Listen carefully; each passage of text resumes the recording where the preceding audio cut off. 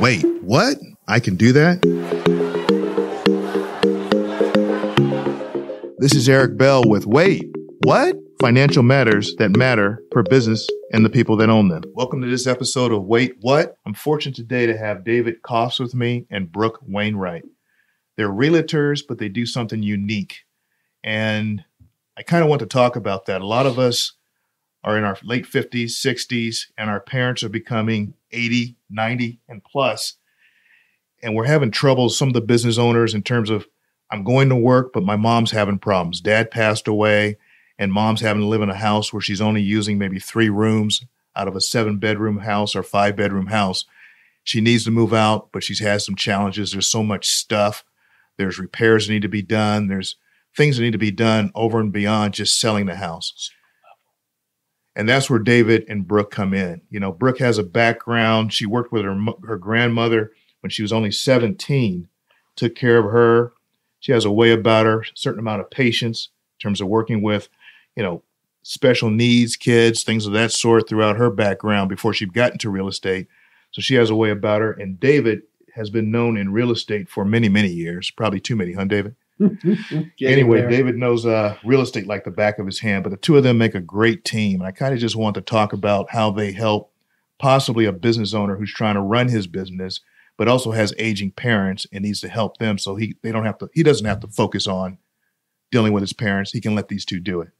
Welcome to the show, Brooke and David. Thank you. Thank you very much, Eric. Can you just talk towards that subject, both of you, and tell me exactly how that works? And kind of to give you an idea, going back in retrospect, I've been doing this about 30 years, and we had to figure a way to differentiate our service. What do we do different than another realtor that puts a sign in the front, puts the property in the MLS, maybe makes a flyer, maybe does some open house? And we're both trying to examine, what voids are there. I started, fortunately, about 15 years ago with a big attorney in Orange County. He had me sell a home for a woman and sell to her, and she had died of cancer. For the work I did of keeping her 2 sons separated, the good and the evil, I was written into the trust to sell that asset. And part of it was an experience of learning all over again. And what Brooke and I do and jump in is we will help somebody deal with a lot of either legal issues, incapacitated people that perhaps need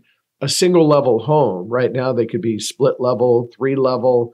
They can't do it, and they still want to enjoy the lifestyle. So part of what we do is we will help them first with the move out. Any cleanup. And a lot of it also is if someone is nearing their end of days and need medical care or need to go into a nursing facility, but their money is running out and the only asset they have left is their home, we help them choose a care facility, help them into a place such as Laguna Woods or along the likes, and we will help them with the entire cleanup, clean out, pack up, any immediate repairs that need doing to the home for immediate resale value. We will front the money on any repairs that need doing on the home. We work as a mastermind alliance. What we'll do is there is so much going on when somebody has mental, emotional, physical problems, wealth problems, that we get in to help sort it out. As I said, and Brooke said, we will first assist with the move out. Where are they going to go next? Perhaps they're going to need to go to a place with more care or home care. And we can give them with a home care professional guidance. We're members of the Pacific Fiduciary Group in California. We're active members, so we can come with a list of who they need. They need wealth management of somebody to run the money they have. It hasn't been done well. They're the sole one. We have that. What we will do with them is help them first with the move out, where they're going to go next, where they need to go next, level of care against level of income, area if there's somebody local to help. And once we get that done, then we do the clean out of the property. Sometimes we had one in Fullerton that was from 1879, and we brought in estate sale people. Then that became, they had their own list and they split the proceeds. We get none of that. Then it boils down to garage sale and or or haul away into the dump or charitable donations. So we do all of that. And then we went forward with repairs. There was a tree root growing over the walkway that we had removed and fixed the trip hazard. And we had a bee's nest removed from the chimney. Yeah. We'd go above and beyond. And the thing is, one thing we do, I have a background. My degree is structural engineering, and many, many years ago. And so I can go into a property and we can see the best and most reasonable way to make it hot for resale. Right. So we'll bring in, both of us keep up a list in our office. We have over 100 agents. We monitor the blackboard that, let's just say, of a tradesman. If he is a painter, we give his name out. If he did well, he's endorsed. If he didn't show up, he showed up late, he didn't do a good job, he's off the list. So we have this list. It's also a great resource for any of the fiduciaries, the attorneys, the wealth management people that they will call and they'll say, Brooke, my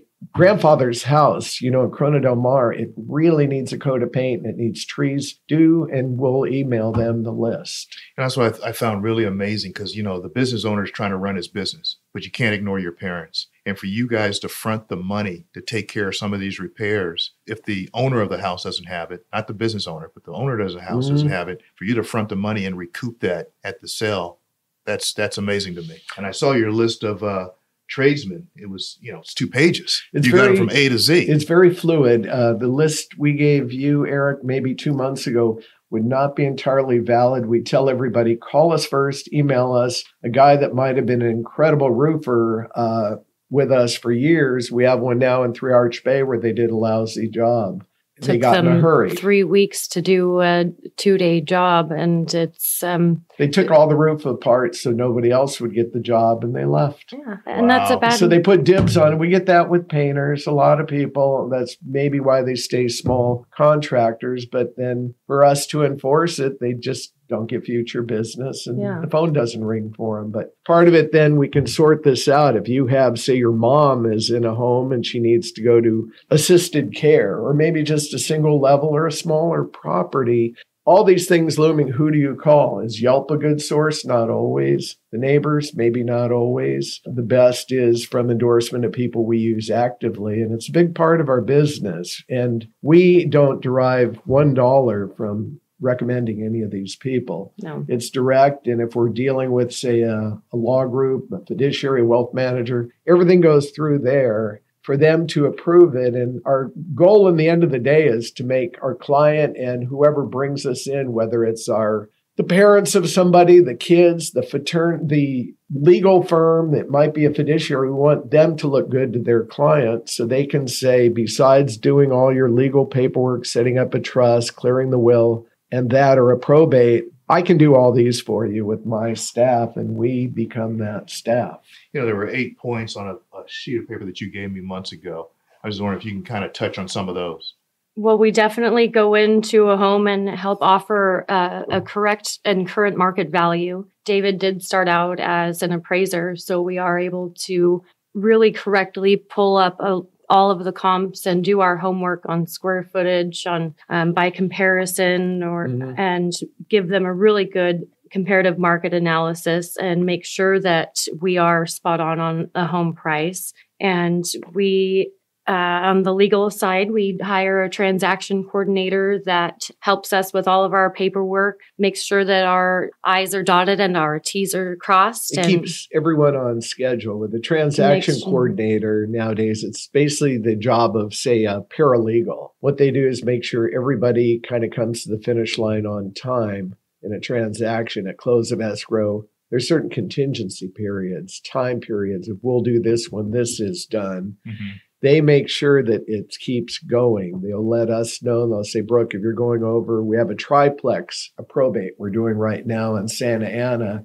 And she said, we're not getting the rental estoppels. We're not getting this. Make sure and it keeps everyone accurate. And we treat that for our clients, which is about up to $450 as part of our service. Yeah, absolutely. It keeps us on our timeline, and it's really nice security to have. I know a lot of our parents, they've just got so much stuff over the years, and you guys helping in that cleanup you know, Well, and they haven't upgraded anything. It's, you know, still got the 1970 or even 60s look. It is. Yeah. We're going to be doing a home in Placentia by Cal State Fullerton. It's original from 1962, the kitchen. Part of what we'll do is make a call or analysis saying if we're selling this, if we fix it up and say put 20 grand into it, is it going to bring 20 grand back? It's not worth it.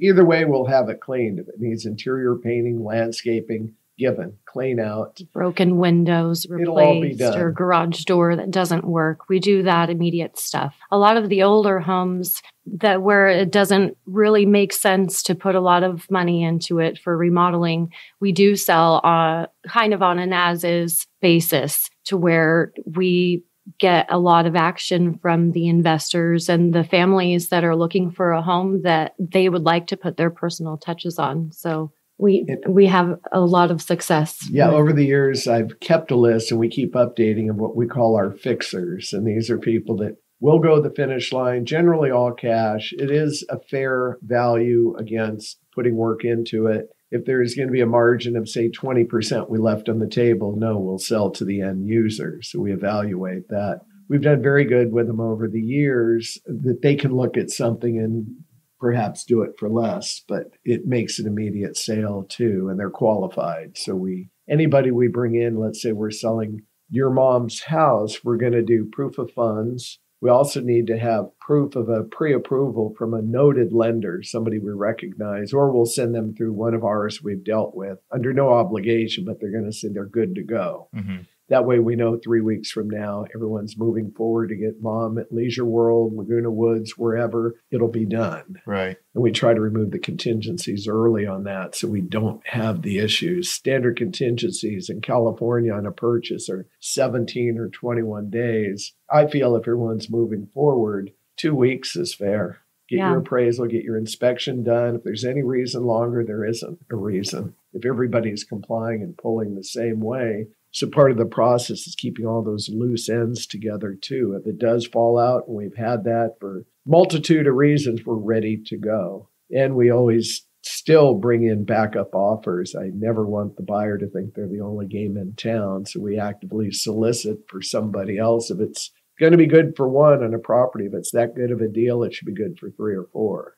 You know, I'll use my mom as an example. My dad passed away. My mom's still here. She's in her 80s, and she still has my Boy Scout badges. She still has probably my track cleats when I was in high school. She has football cleats and things of that sort. She kept everything. Everything. What do we do? So how do you work with them? I'll tell you an idea on that. If we can get a relative, a guardian, a conservator who is local, very important, because we don't know what the aesthetic value is or sentimental value. We can't place scouting, all that. Absolutely. We would look and think, what? Old camping stuff. What I've done, we had one in Villa Park I did about 3 years ago, and all the relatives were in Ohio. Great house. We had everything shipped to a storage facility, and they had it prepaid for 1 year legally. Then we did it. They can go in there at their leisure when they come out here and sort it. We don't want to be the one responsible for losing memories or picking which ones. That's good to know. It is. And there are some things that just, you make a call, let's say in kitchen, old appliances and that, they're not worth storing, moving. They're just better we like to donate to the Marine base. And one of the big things out here is at the Camp Pendleton, in our family are 3 generations of Marines. So that's why it's a nice soft spot. When they're deployed, you generally have averages a wife that's about 23 to 26 that has 2 kids that can't afford to get a babysitter or she can't afford to work. So they put them in base housing, which for the most part, cinder block housing. They're cinder block dormitories with nothing, and it's very cold and impersonal, and they don't have the means to go buy themselves kitchenwares and nice dishes and little knickknacks and side tables and coffee tables. So what we do is we will donate to the Marine base, and we pay for the pickup and delivery from the Marine base out of our own. So it's charity. The Marines they have their own thrift store, which is self-running, And what they do with this resource, the money keeps spending for all these families. The really good high-end items that are donated, we sold a house for a retired airline captain in Turtle Rock, and he wanted to do a garage sale. We told him it was a better write-off for that, itemize it, give it to the Marine base. The high-end sold through their thrift store. The normal things like pots, pans, towels, blankets, all that, any furniture, lower end, went to all these families. They cherish it. Mm-hmm. So everybody wins. Now, where did he end up moving to? To kind of a Laguna Woods type Okay. housing. He needed a single Senior level. citizen? Yes. Housing, Yeah, okay. he was 81 years old. Okay. And he just realized that he needed help. So our service for him was wonderful all the way around. We still are good friends with most of the people. My wife keeps telling me we inherit all these people to become friends. And It just seems like for the older person, it's just overwhelming to think, how am I going to get this done? And then, the business owner, be it a son or daughter, having to deal with their parent, because our parents always see us as 5 years old. So having to deal with our parents, it's a hard thing to do. I'd rather have Brooke deal with them or you deal with her. Right. Well, in fact, it is, as I said, it's an extension of your capabilities that you're saying, wow, this is overwhelming. They do need to move because they're not ambulatory. Mm-hmm. I need to have them near perhaps Saddleback Hospital because they go in 3 mornings a week or they do dialysis. So we'll look at the demographics. What is going to be best for them? What is their budget? What will come out of the house? And again, that's normally working with, say, a fiduciary or a wealth manager that says, I've been entrusted with the folks. David, they can do this. Here's the budget. Create life for me. And also moving their contents out, we'll ask them what's the most important things. We have one now, a gentleman, he's ex-Army and he's in his 80s. His typical case, this just came up. We were brought in from an attorney group. He had a massive stroke. They don't know if he's going to make it. He lives upstairs in a condo. His son is 55 and is autistic. So we're brought in to find out, and it'll be on a wide spectrum of what can we do to help. Obviously, they need to sell the house because he can't get upstairs anymore. He needs single level with care, which is a retirement community, wherever it may be, wherever he decides. His nearest relative in charge is in Regina, Saskatchewan, Canada. Wow. So Joni's relying on us. And I said, we've got it, and can show letters. We have enough letters of recommendation. But I said, what about your brother? The brother is kind of self-supporting, but he eats out every meal. He'll walk to the gym. He will not help the father, but he needs a place to stay. So the list keeps getting more and more refined. The one thing is the father has rooms that are walls of books that he cherishes. What do you do with them?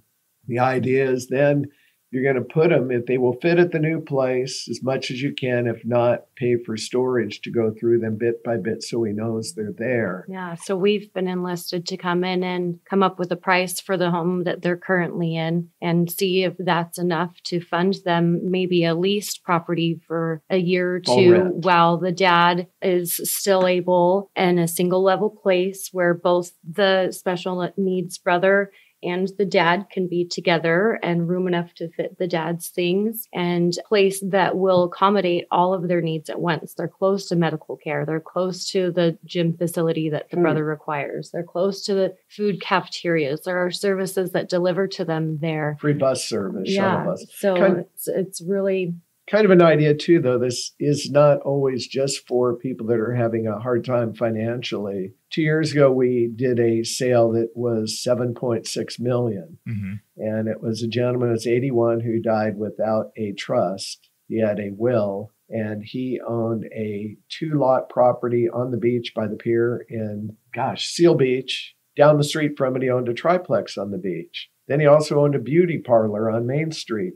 Then he also owned a duplex. It kept growing and growing. And the idea was the attorney that brought me in, I'll share a funny, interesting story, but he said, would you want to help an old gentleman passed away? He's from Italy, and he's got a place in Long Beach. And I said, sure, because we never know. We've had ones where they told us it's a half acre with hickory trees, ranch style. And I figured this would be about $1 million. It's in the central San Bernardino, and I think it went for $175,000. And on this, I said, sure. I interviewed, and his beneficiary was first his sister, who's a retired nun, who is 80, and then their nieces and nephews. And as we got together, it just kept growing and growing. And I asked the property, and they told me, and I used to ride my bike there, and I think, holy cow, the house in terrible shape is worth $4.5 million.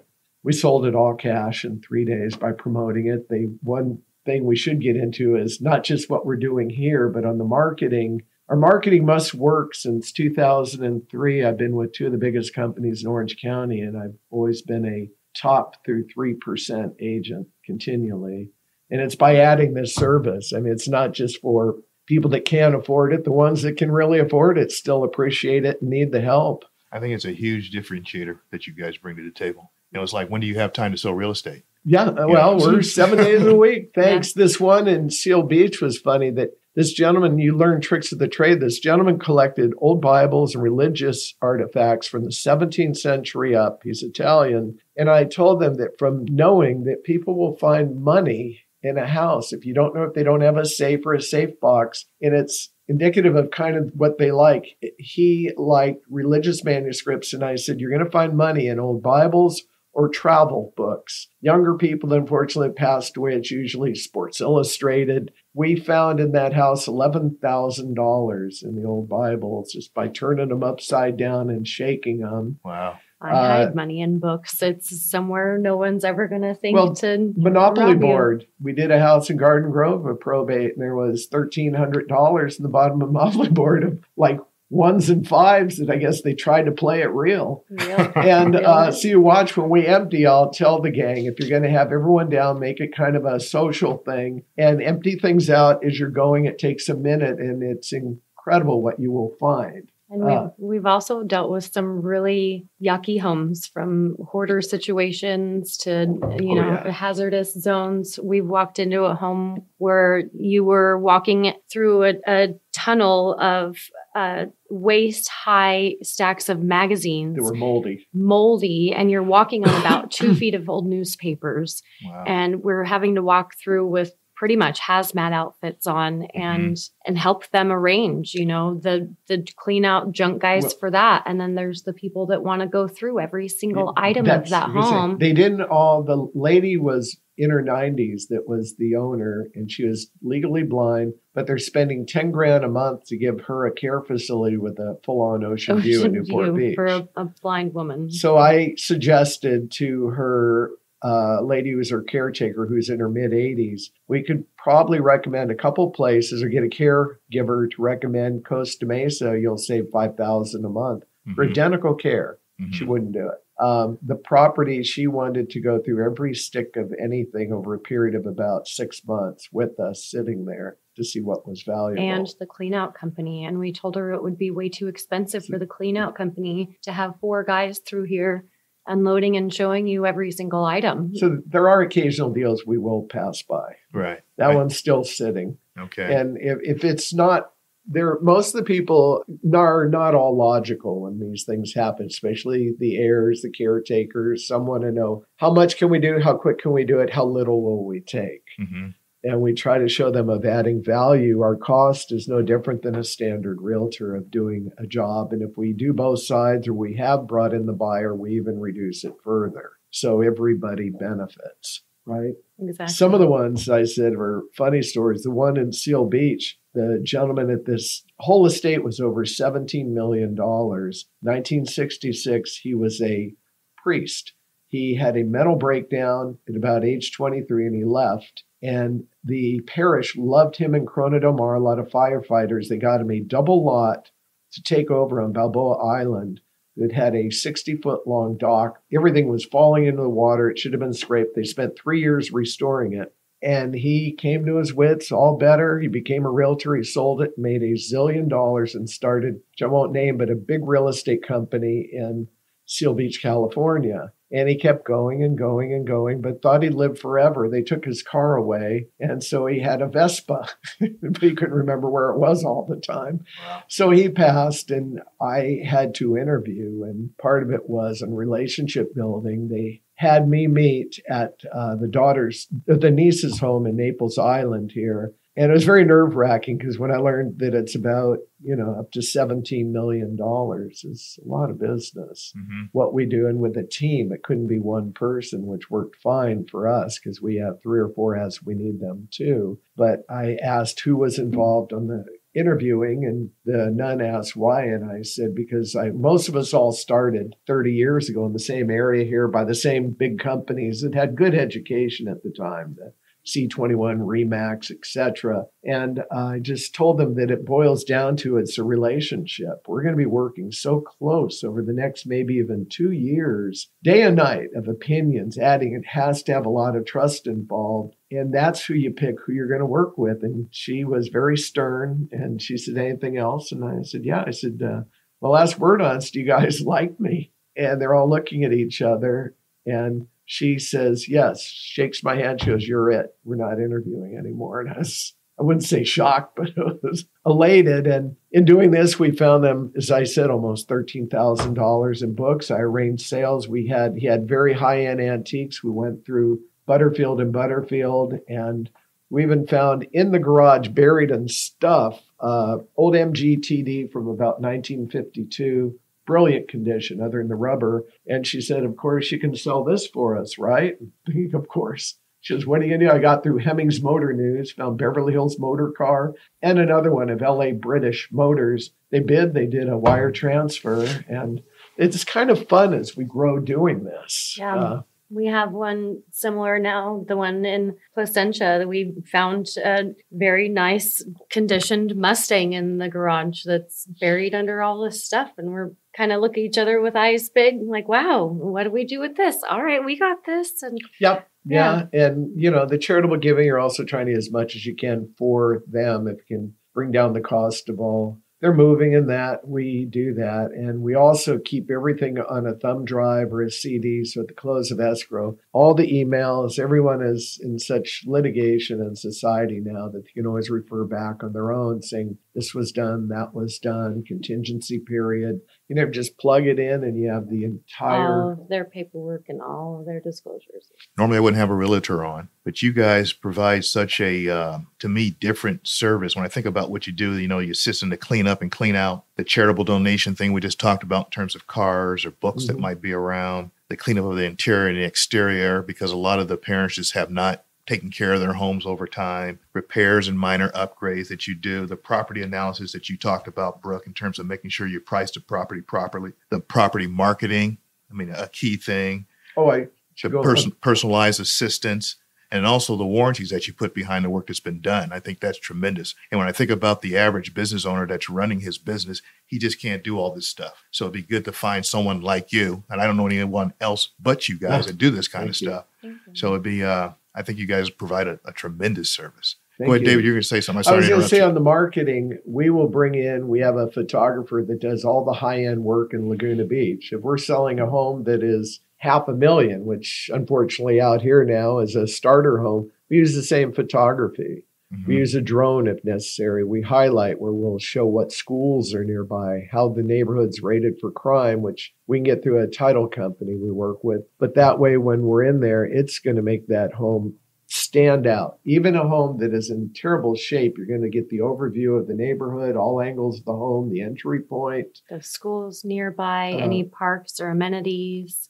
Photography is spot on because nowadays in this, nobody really reads the newspaper. They're going right to the internet when they're looking for their home. They know kind of what they want right off. And then in the end, they'll find a realtor generally or work with one doing this, which is wonderful. If you see one of ours listed, it could be one in Chino, it could be Lake Elsinore, it could be Downey, and it's all really crisp photography, which is important. It's not cheap. We do it. So I know you primarily work in Southern California, but you've also worked on opportunities throughout California. Oh, thank you. What we've done is we're part of a relocation network that we pay to be in. And in the last, say, 18 months, we've done it was my third sale. The woman stayed with me for 15 years. Every time she wanted to move around Orange County, she moved to Boise, Idaho. We found her movers. We also found the realtor for her that fit her vibe and personality up north. We had a retired doctor, Mark Doyle in San Clemente, who it's his second home I've done. He moved back where he grew up to Providence, Rhode Island, found him a realtor. We did. Just relocated one from San Juan Capistrano to Jackson Hole, Wyoming. We've done 2 to Nashville and Franklin, Tennessee. We had 3 coming from here going to Arizona, which is a very popular way now. And we'll interview. We had one literally in my track where I live in San Juan Capistrano, and the brother had passed away, and she asked me if I could help her on her sale. And I said, I didn't want to lose them as neighbors. I thought that's what she's saying. And she says, no, my brother passed on and I need your help. I said, I'll do it. Where is it? She goes, well, it's Grand Rapids, Michigan. I said, it's a little far to do open house. Right. And she just said, I am not very trusting. I need someone that's going to go back there, do what you do.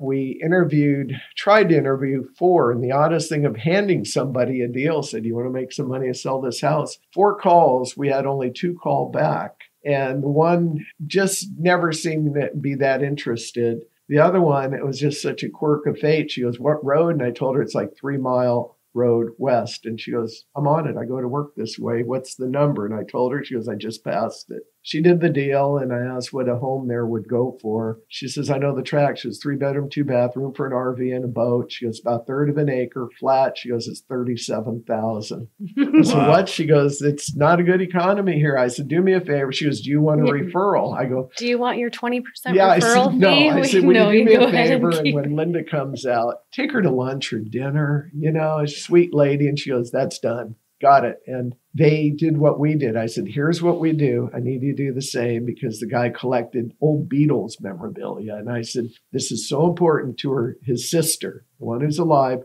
Help me this. She goes, done. So we hold hands to the end. After a property is closed, we will stay in touch with them to make sure everything is going straight, what needs to be done, because they all will have a home warranty. That way, if something's out, we'll educate them on what's needed so it never comes back. We still get calls all of the time. My washing machine isn't working. The sink's plugged. Just bad when they call at midnight. Yeah. And so we guide them into, hey, this is why we made sure that your home came with a warranty. You call them and you have them come out. There's a one-time service $75. fee. Yeah, $75 service fee. And they either fix it as much as they can. If they can't fix it, they replace it. And it's a wonderful warranty. Good for all. And the other thing that's nice is when we sell someone's home that's basically incapacitated, we're helping them through all this. The home is sold as is, where is, in its current present condition. It's what we put on the contract. Please bring in inspectors, advisors, whatever you need to do, because we don't know. And obviously the homeowner might not know things, if the plumbing was changed, if it's compliant, whatever. So if we put a home warranty on it, then if something goes bad later, we didn't know and you're covered. Well, I appreciate you both coming in. Any final thoughts from you, Brooke? I just appreciate you having us. It's been great to come and kind of spread what we do and what sets us apart from the average realtor. Okay. To get hold of David and Brooke, please email me at eb@wait-what.biz, or you can always call me at 714 area code 643-2500, and my extension is 420. Thanks for being here. Thank you, Eric. Thank you.